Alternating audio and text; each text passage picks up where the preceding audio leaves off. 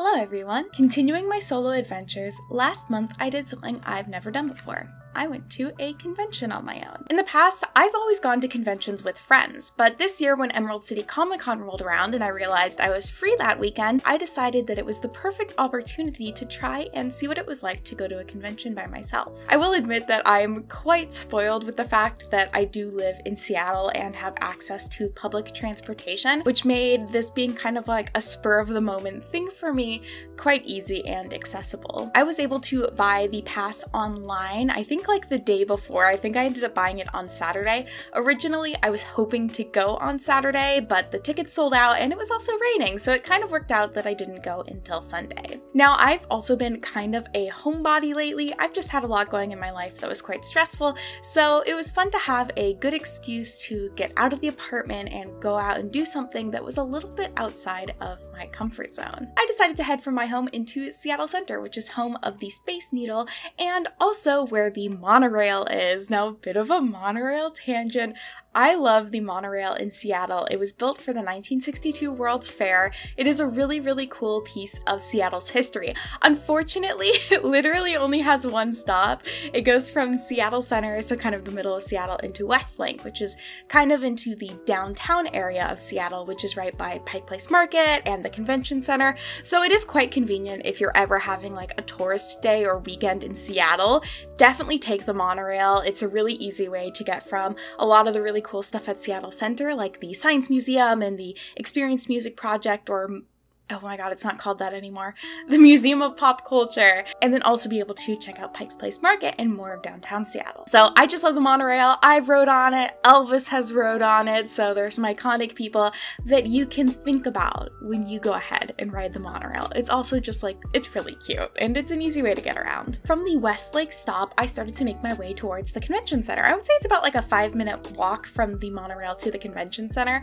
I was able to stop and get some coffee on the way. I actually got a London Fog because I can't drink coffee right now, but it was from Monorail Espresso, which is a literal hole-in-the-wall coffee place. That's one of my favorite things about Seattle in general. It's just everywhere you go, there's gonna be somewhere selling coffee, and a lot of the times it's really, really good coffee. And if for some reason you don't keep up with Seattle Convention Center news, they've actually built an entirely new building for the convention center. So they do still have their old buildings, which they are still using, but then they have this brand new convention center building.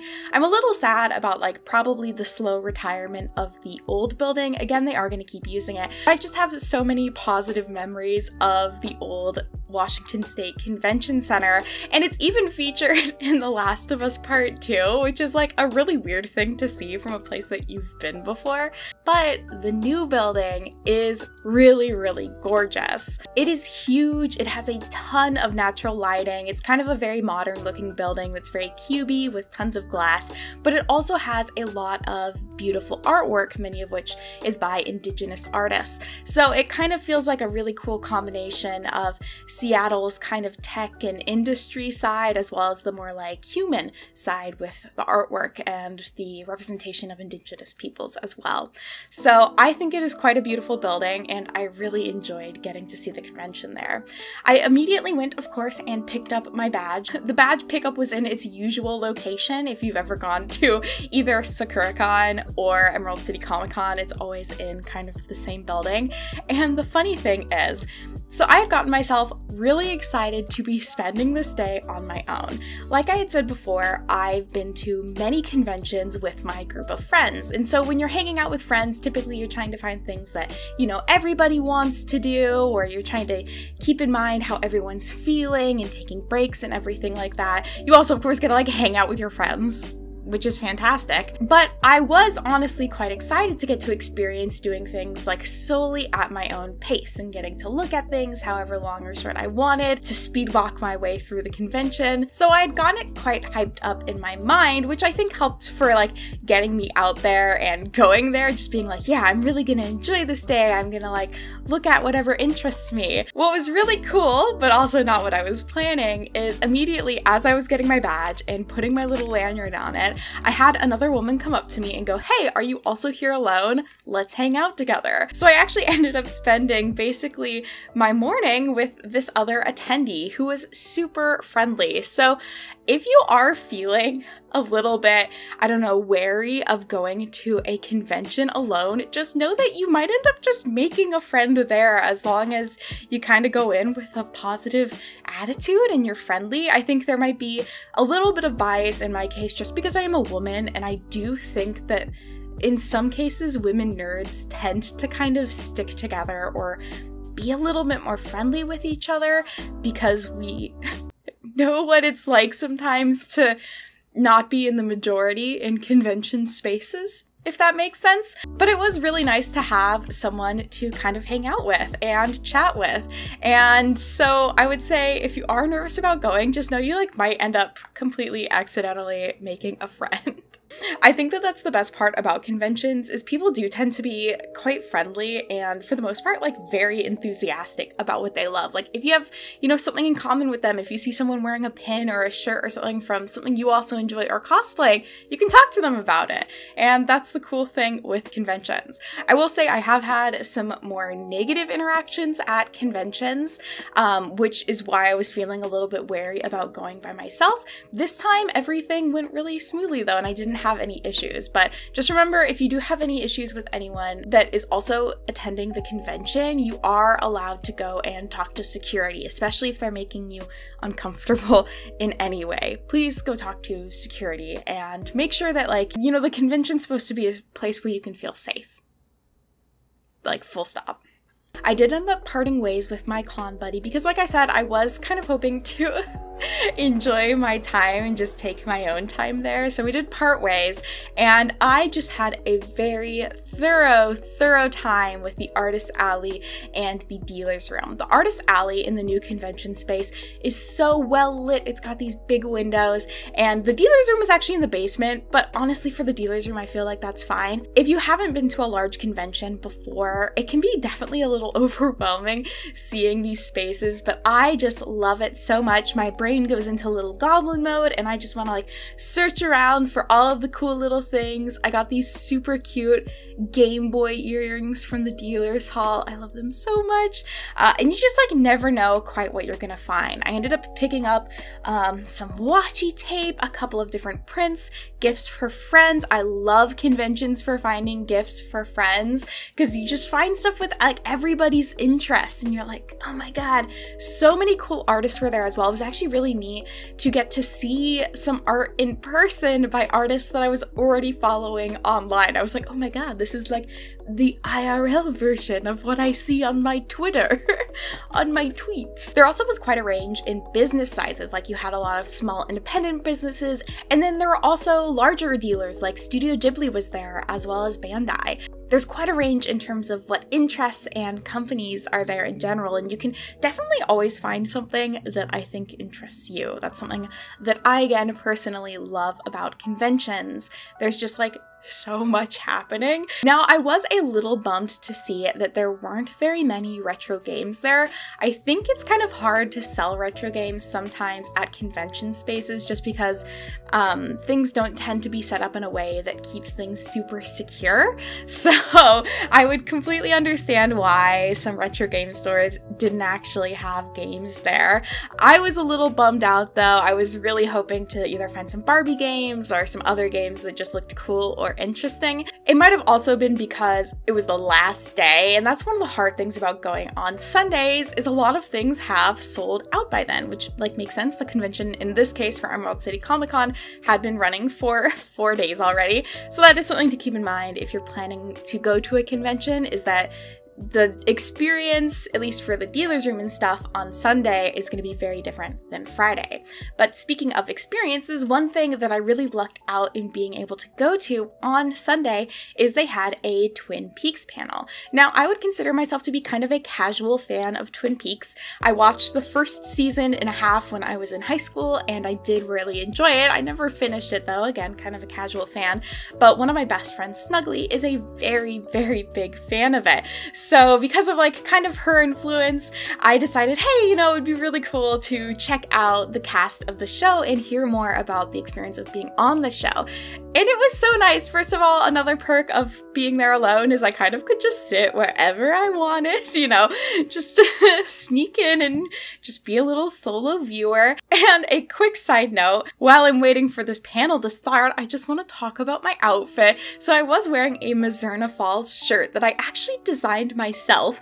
If you don't know about Mizzurna Falls is a PlayStation 1 Japanese exclusive game that's based very, very heavily off of Twin Peaks. I highly recommend checking it out if you're at all into kind of more obscure games or PlayStation 1 games, retro gaming in general. It is a really fun game that I have watched my friend Snuggly play. You got drugs! And I actually designed this shirt for her channel as merch for her, so definitely check that out if you're a Mizzurna Falls fan. I was kind of hopeful that someone would like recognize Mizzurna Falls out of all the Twin Peaks fans. Nobody did. It's also like my own artwork and not official game artwork, so I like totally get why. But you know, I was kind of hopeful. And I also, for this convention, did wear my Ita bag. Now, I have a lot of lore, I think, when it comes to my Ita bags, but basically with my Mew Ichigo Ita bag, I have some kind of complicated feelings with it, just because I kind of had some like massive spending issues when I was buying the items for this bag. It was definitely an emotional response to some negative stuff that was happening in my life at the time. So it's hard to not like associate that with the bag itself, if that makes sense. But I'm trying really hard to just be able to like enjoy the bag as a cute accessory that I wear. And I actually got a ton of compliments on it. People thought it was really cool. Some people took pictures of it, which was really cool. And even people like outside of the convention center. Like I went to a store and one of the employees at the store was like, oh, that's so cool. Yeah, you need to like keep wearing stuff like that because that is just so cool, which is really sweet. So it was really nice to wear it and make some kind of like positive memories with it and seeing such a positive reaction to it. And I even was able to get a Ichigo Bell Bell charm from the new series that was in the dealer's hall. So that was kind of cool. But back to the Twin Peaks panel, this was a very fun panel to sit in on. It is just really cool to see actors talk about an experience that they genuinely really, really enjoyed. I think I hear a lot of horror stories when it comes to acting about how like negative some actors' experiences can be on set. So it's really nice to just hear people that really enjoyed what they were doing and really enjoy engaging with people that are fans of their work, and that really enjoyed working with the director of Twin Peaks. So I just had like a really fun time listening to people talk about their work and the things that they're passionate about. Yeah, we figured we'd go on for a few more years anyway. Highly recommend if you ever get the chance to hear or see any of them talk. I just think it was a super cool experience.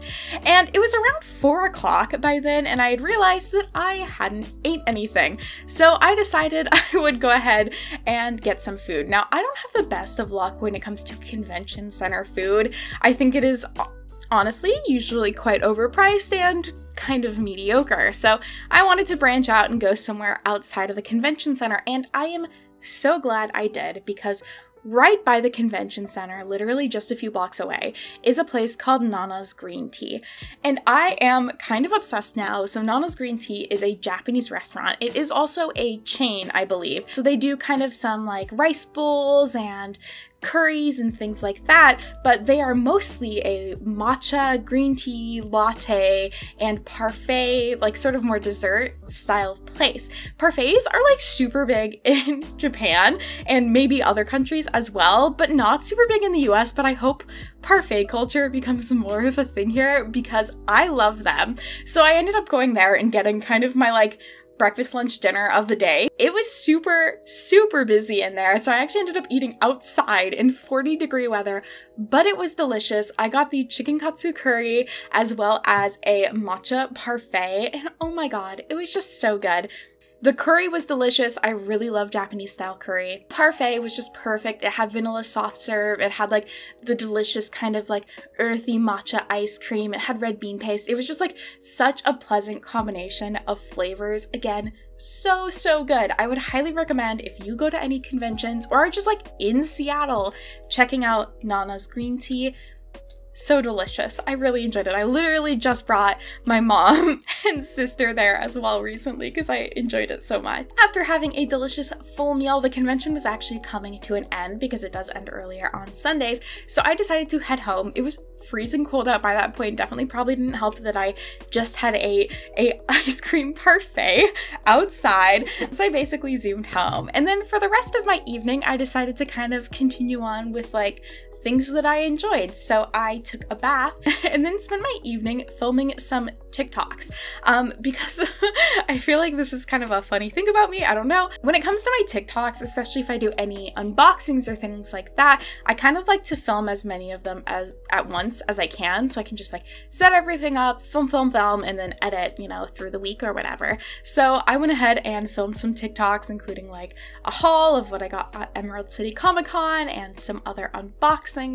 And then I got into bed and cuddled with my cat Muska while reading a book, which is just like the perfect end to a very nice day. Overall, I'm super happy I went. I know it can be really intimidating to go to a convention alone. I think I'm lucky just going into it that I've been to conventions before, so I kind of knew what to expect. But in terms of what I would recommend if you're interested in going alone, definitely decide what it is that you're interested in going to do or see. Is there a specific actor you really want to see? A panel that you'd really want to see? Are you in it to shop? And then kind of plan your day around that. Like, which day do you want to go? Is it Monday? Is it Sunday? Saturday's always going to be the busiest day of the convention, so keep that in mind as well. If maybe you're like me and you don't want to be around like the biggest crowd of people, Sunday or Friday are probably going to be better options for that. And just kind of like go with an open mind. If you want to talk to people, you can definitely start up conversations. If you kind of have a friendly smile on your face, people might start up conversations with you.